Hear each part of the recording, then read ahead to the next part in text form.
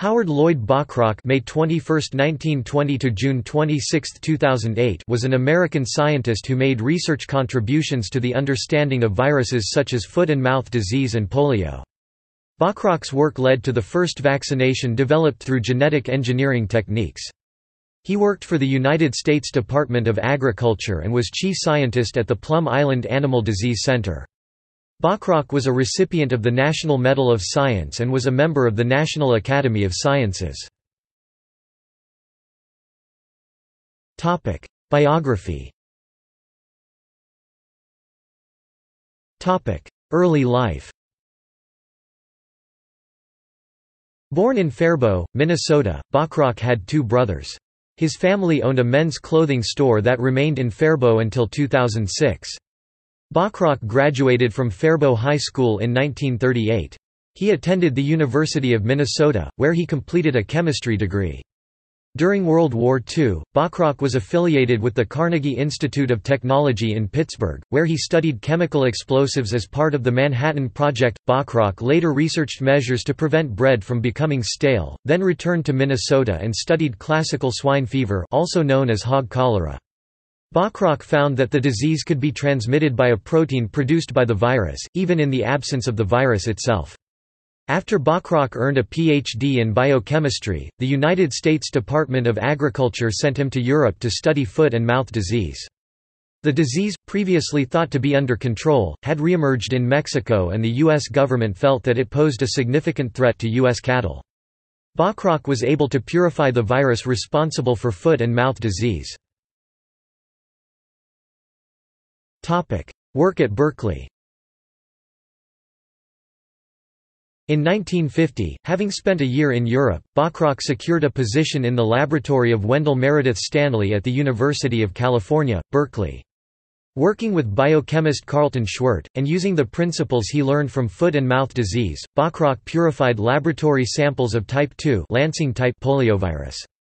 Bachrach was able to produce lab specimens which contained 10% virus.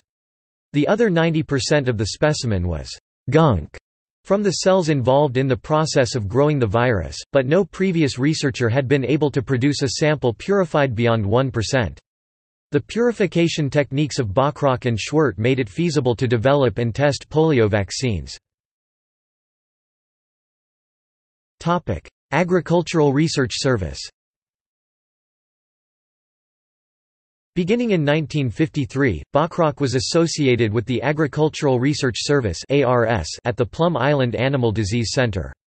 He was named chief scientist at the center in 1961. At Plum Island, Bachrach and associates spliced a foot and mouth disease protein, VP3, into a bacterium. In turn, the bacterium produced a large amount of VP3, and the Bachrach team felt that this could lead to a vaccine against the disease.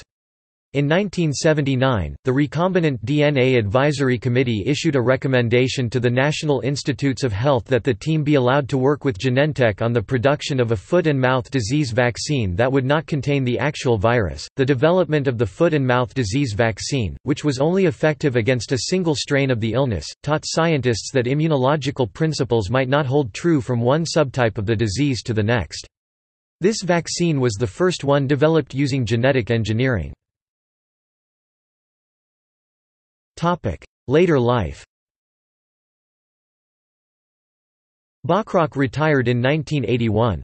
In 1982, he was elected to membership in the National Academy of Sciences and he received the Kenneth A. Spencer Award from the American Chemical Society. He received the National Medal of Science the next year. He died of heart disease in 2008 at JFK Medical Center in Atlantis, Florida. When he died, he had been married to the former Shirley Lichterman for 65 years.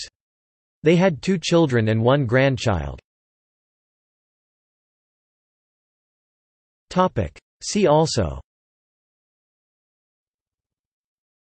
List of National Medal of Science laureates. References